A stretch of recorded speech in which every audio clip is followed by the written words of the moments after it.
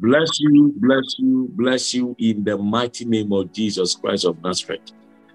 The Lord bless you. My name is Apostle Peter Daniel. You are watching me in Heaven and Air Live program. The one we used to do by 9 a.m. to 10:30 a.m. every day by the grace of God. Today, we are going into another topic which is very vital and very important. This topic is going to come out of the revelations that I received from the Lord God Almighty himself. Let us pray. Our everlasting Father, we want to bless your name because you are King of glory, the Lord of lords, the ancient of days, the I am that I am, the only one of Israel. We say thank you, Jesus. We want to appreciate you, O Lord, for the grace of the knowledge, for the grace you give to us. Without glorified in Jesus' name. We ask you, Lord, to open the eyes of the people to see the things of the Spirit. We ask you, Lord, we ask you, Lord, we ask you, Lord, we ask you, Lord. We ask you, Jesus Christ Almighty, that you should open their eyes to see your truth and their heart to accept you. Oh Lord, break down every stony heart in the mighty name of Jesus Christ. Thank you, Father. In Jesus' name we pray.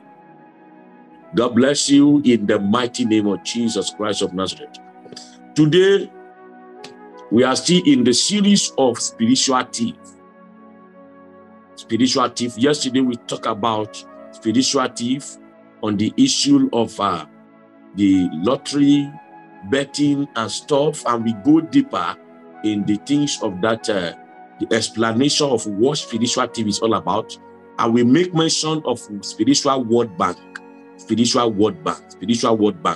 We made mention of it yesterday.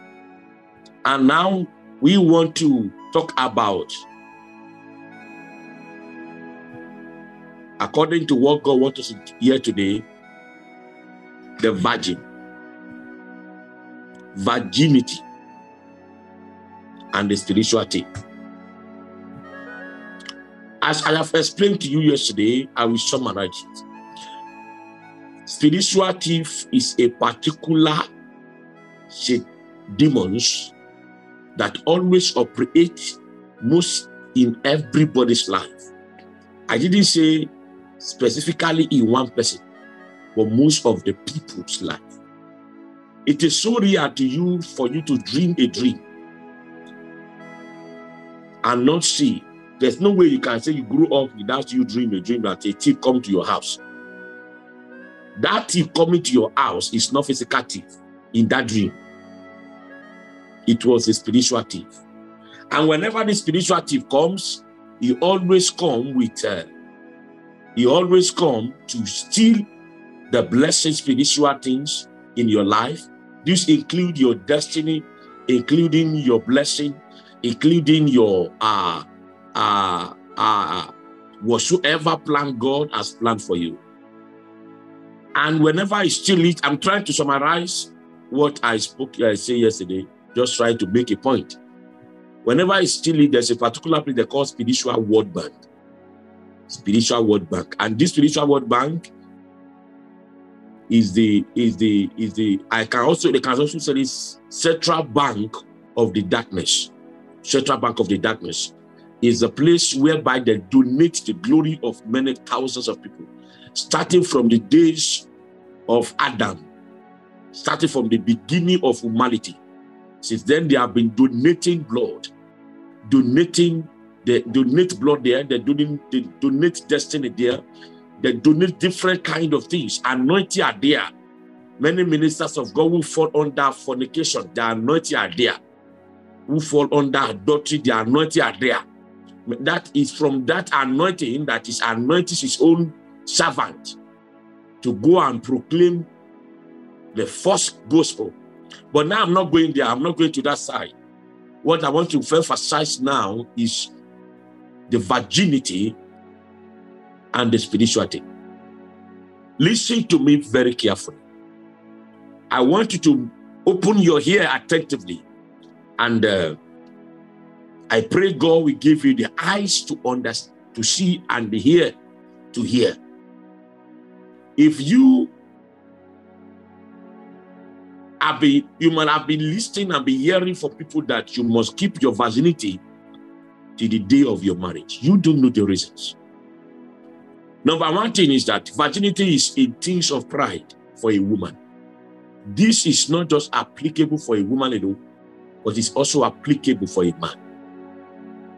Virginity, I'm talking to you on ways where this spiritual thief steal the glory and the destiny and the main plan of God for humanity. Virginity is a thing of pride. In the old days in Nigeria, whenever a lady gets married, the parent, they will not pay the dowry, they will not pay the full dowry yet in those beginning days. The man, we have to take the girl inside the house, have intercourse with the man, with the girl, to confirm whether it is still a virgin.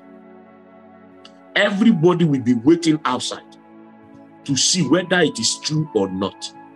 So after the intercourse is being made and the man found out to be virgin, it's going to be a serious dancing. There will be rejoicing, there will be drums, there will be everything. And the man is going to pay a full bride price, dowry, in those days in Nigeria. A full bride price. So he's going to pay a full bride price, and that parent of such a girl is going to be honored. Is going to be honored among the people in the community. That your child, they met your child as a virgin. And not only that, that kind of child will also be honored too. We also be honored too in the community. They will honor her, and the husband too will respect her and love her very seriously. Such a girl or such a lady is always see and take care and take as the IST in the community and in her whole husband's house. Not only that, whenever the kind of woman gave birth to children, their children too will respect the mother for that. So that is on that area. Now, bringing the matter now to the main intentions of God. Virginity is one of the most important key that access heaven quickly. Listen to me. When you are a virgin as a man or you are a virgin as a woman, God respects your prayer than ordinary person. Your prayer is always a vital and important thing before God. Whenever you say a single word, the Lord hear it immediately. It's not a matter of anything. The Lord hear it immediately. Whenever you say a single prayer, it is being answered immediately in heaven. Not only that, the Bible makes mention of virgins in Revelations that they will also be taken and be placed at a very high esteem in heaven. Now, and these are the reason why many people decided to be an honor for Christ, that they are not going to marry and they're not going to sex anybody. But it's more deeper than that. I'm still going there. I'm just trying to make introductions of what virgin is all about. Virgin is like a covenant. Whenever a man or a woman is a virgin, God always access his body and come out. There is a kind of access that God always do in their body.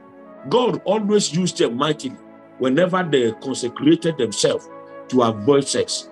So God always used them in a very high way. In a very high way. So that is if any woman or any man is a virgin. So as I was saying, virginity is a thing of honor, not just to man, but also to God. Now, these are the things that follow anybody who is a virgin. Listen to me. If you are a virgin, as a woman, if you are a virgin and your husband met you as a virgin, or if you are a virgin as a man, One of the things that will happen to you is that the child you are going to produce is going to be a glorious child. 2, it will be hard for your house, for your home, to be destroyed by Satan. I'm going to talk a little bit deeper today so that you can understand. 2, it will be hard for the devil to destroy your home. Because there's a covenant that will be made, because the man who is virgin you is the same man that married you. 3, the Lord will created a genuine love between both of you, that no matter how the devil tried, the love will be existing.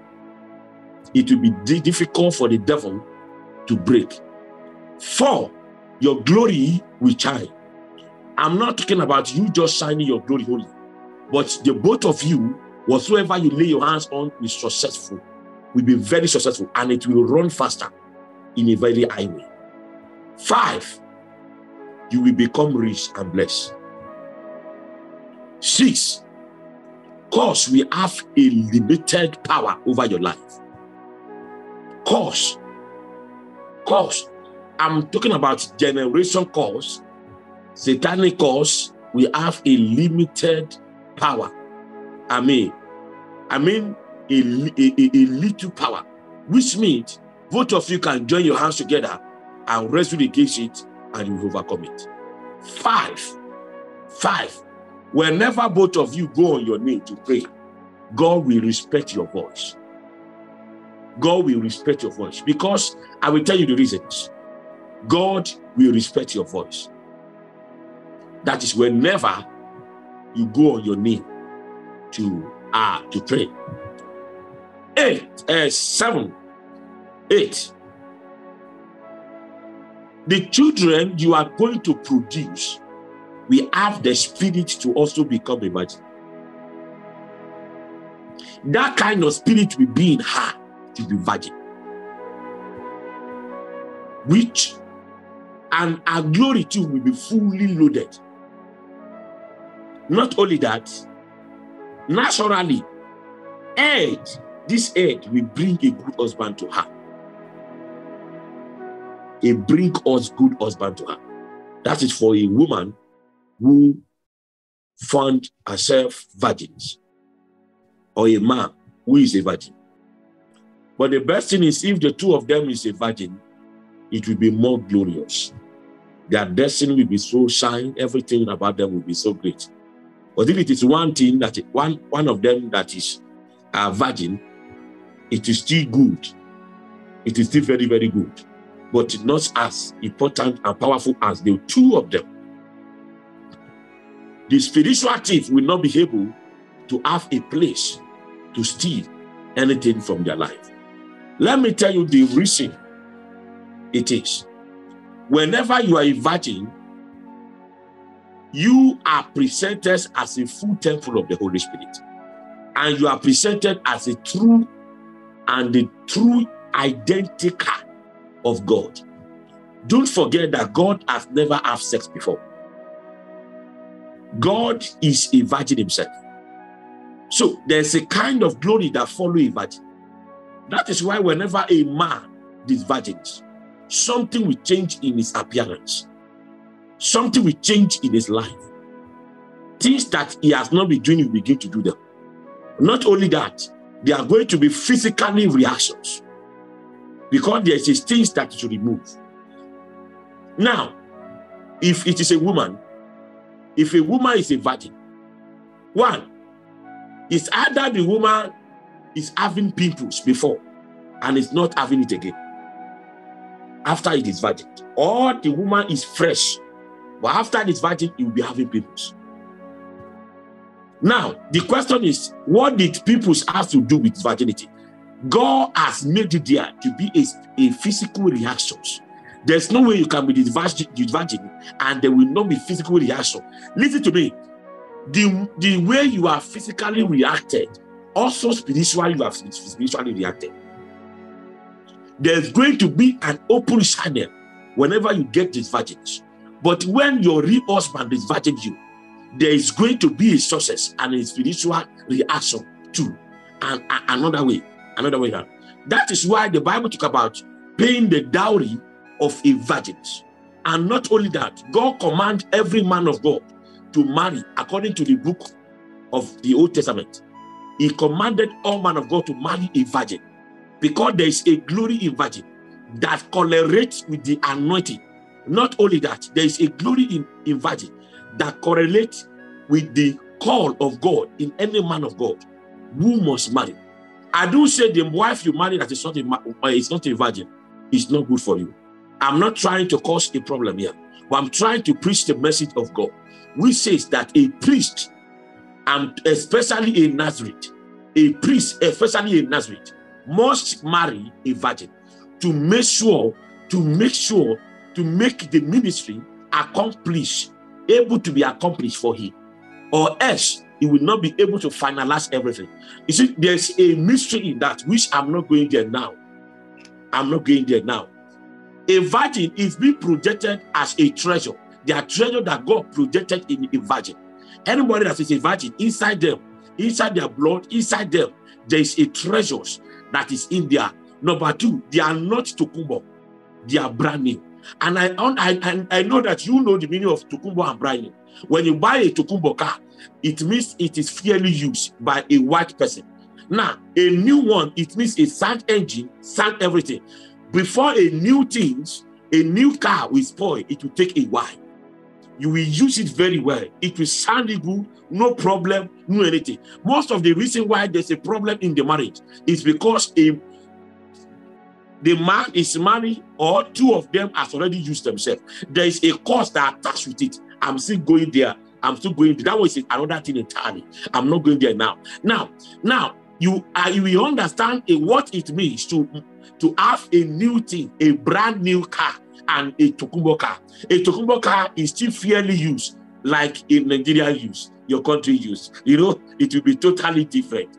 Now, when it becomes third hand, it is a fat thing, which is talking about a woman who has used herself very well. Is always carrying a kind of cause that can affect the man who is marrying her. It can carry also a man who has used himself anyhow. It can also carry a cause which can affect the wife, except the man is a man of God and have done a deliverance for himself on that issue. Now, what I'm trying to say is this. These are one of the reasons why God is always commanding that a man of God, especially a Nazarite, somebody who is a Nazarite, especially a apostles as a whole, apostles should marry a virgin, because there is a spectacular anointing upon them, which it needed to carry out as a night. There's an assignment that needed to be fulfilled. If it's not the person who God has chosen, it is. I'm not trying to say those who didn't marry the virgin. Please don't misquote me. I don't say that they are doing the wrong thing, but I'm trying to go into the Bible, to the Word of God. Except if that kind of person is having a direction from Holy Spirit to marry a particular person who is not a virgin, just as that prophet who God has told in the Bible to marry a woman who is a harlot. It is a divine instruction, and God has a reason for that. Now, but naturally, what God commanded is that a virgin, and it's because there is a special thing and a special gift and a special talent that is being created inside them. Now, listen to me. Now, if you look at the Bible very well, you will see that in the whole time, in the whole days, if a man wanted to marry, naturally, they like married virgin in the Israelite. Now, the reason is because it is a commandment of God about this. So no women should just do herself anyhow, because there are reason to that. I'm still going to that area. Now, if you look at Jesus' mother, Mary, she is a virgin. God cannot just send the Savior in a body that has been defiled. A body that has been defiled. Anybody who is virgin himself, or who they did virgin, the body has been defiled. Only thing, there are special cases, like special anointing, that that God loves to give to somebody who has never had sex before, which can never be in the body of somebody who have been destroying his temple. You can ask for anointing and God will give it to you. But if you are a virgin and you ask for anointing, the anointing God is going to give for somebody who is not a virgin is different from the one he's going to give for somebody who is a virgin. I am a living experience. I know what I'm saying. I have been in these things and I've seen search for it in the spirit. Now, it's going to be different. When I am not yet married at all, when I will see a very virgin and I'm a young man, I'm not yet married, the kind of power God endowing to me is totally different from the one I am that is in me now. I'm not saying that the power of God is not in me. What I'm trying to say is that the way God uses somebody who is a virgin is very highly different for somebody who is no more a virgin. I remember when I've not touched a woman before, the way God used me was very high. And one of the ways that whenever I am going for ministration, one, you cannot just shake me anyhow. If you shake me anyhow, you go under the anointing. Number two, when they call me for ministrations, even calling my name, saying we want to welcome Apostle Peter Daniel, just calling my name only, the atmosphere of that place will change. If I'm walking to the altar, people begin to fall under the anointing without saying a single word, without mentioning anything. One of the things that's also manifested in me then was that whenever they call me and they say Apostle Peter Daniel, as I'm stepping to the altar, globes will begin to burst.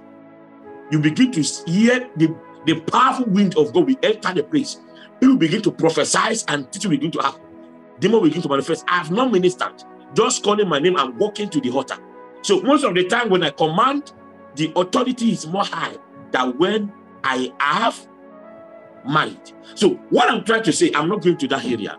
I'm just trying to explain to you the kind of significant and very important things of being a virgin and what it is, what happens when you are not a virgin, and what you needed to do after all. Now, coming back to somebody who is not a virgin, I have to cut that place off because of our time. Coming back to somebody who has defiled his body. Well, number one thing that happened to you when you have defiled your body, and the person who you defile your body with is not the person you married. And me, it's not just that the person will be the one you marry. One, you must make sure that after wedding, it is when you now penetrate inside her and the blood come out. After wedding, if such thing is not like that, there's a problem. Number one is this. I have explained, for those who have watched my video in the one I did in Ghana, I explained much on fornication and adultery. And I told the presenter there, the man of God who was interviewing me, I told him that there are more details, there are more deep things about this kind of sexual intercourse, which I have not even said. Well, gave me 1 hour plus to speak. And with the way I was rushing, things was still, or I was unable to go deep on that message. But one of the things I want to tell you is this. If you have the virgin yourself before, and you are no more a virgin, you need a serious prayer. One, your original glory has been stolen away. The one you are using now is just the fake one. You can become rich, you can be blessed, but that was not the intention of God. God's own intention to make you extremely high than that one. If you are a type of person that you are not a virgin, there is a curse that attaches it. Listen to me. There is a curse that attaches any woman or any man who has defiled himself with a woman without when he did not marry. It's not the woman that he married that he defiled himself with. The curse that attached with them is a very severe one, that only the blood can set the person free. I told you of how Jesus came to come and set me free in the blood bank of the darkness, in the word bank of the darkness. I told you that when Jesus Christ came, let me explain to you, for those who didn't know, when Jesus Christ came to come and set me free, it's a true revelation that I real one, a terrible one. They asked whether I'm saved. Jesus Christ showed them something like green card to show that I am saved. They asked another question from Jesus Christ, and Jesus Christ was giving them like a purchase.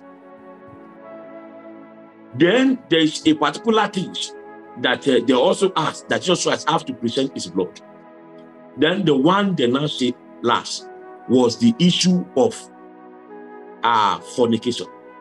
I have once had it when I was in the synagogue. When they mentioned this one, Jesus Christ turned his back and started going. I shouted, they were still holding me. I shouted, I began to cry in that revelation. The cry was so severe and so terrible. I was crying seriously. I was crying to call Jesus Christ. He didn't turn back. And I wake up on the spot. When I wake up, I was scared. The first question that comes to my mind is that, when Jesus Christ came, why did he come and save me? Is the blood of Jesus not enough to save me? And what happens? And the Lord began to minister to me. He said, I have to request for a personal deliverance on that area. It's a personal deliverance on his own. It's not that every kind of demon, come out. You fornication, come out. You adultery, come out. You know, it's a personal deliverance on his own. You have to take time to do deliverance on that own that you disvirgined. You fornicated. Deliverance on his own is a terrible covenant. You see, when you, oh God, the time will not permit us. Oh God, there are many things I want to tell you, but I'm looking at the time. You see, if you understand what it means to be this virgin, there's no covenant that you want to make except the covenant of Calvary. Except the covenant of Calvary. The most powerful covenant a man can make on earth is being this virgin. It's more powerful than marriage. You will say, I wish one be that one. I will tell you the truth. I will tell you the reasons. The reason I say it's more powerful than marriage is that it's not every man that takes you to altar that God approved that marriage. Only the marriage that is approved can be stronger than that kind of things. Because if you bring all the married couple now, 95% of marriage is not approved by God in the whole world. And they believe they are married. That is why Christians keep going to hell. I'm not going there. I'm not going there. I will not tell you. I will not talk about it now. I'm not going there. I'm not talking about marriage. Let me tell you. You see, that blood that came out from that girl that day, that blood that came out is a covenant that is very strong. I will not tell you how powerful it is so that we don't misuse it. I will not tell you how powerful it is. Because if I tell you, we say, hey, and that can cause many women or many men to be misbehaving. There is a power in that blood that came out from that day. When you are the person that this enter it, that power can make anything to happen in your life. It can make you to be successful. It can make you to be anything. It can change your life. It can do anything. Now, there is a particular key that is being given. A key. This key is the key that can open into glory's door. And this key is the key that can open into the kingdom of God. This key was the key that Adam lost that day, that the devil collected. Now, this key is also given to every virgin that is being virgin, that is a virgin. When this key is in your hand, you are able to loose and unloose. You are able to open and unclose and close. This key is the key of your success. If you are not a virgin and your husband did not meet you as a virgin, or your wife did not meet you as a virgin, that key has lost. And you have to go and seek for it and look for it. Except there is a divine intervention. Just as the way one I always have. Now, this is the point.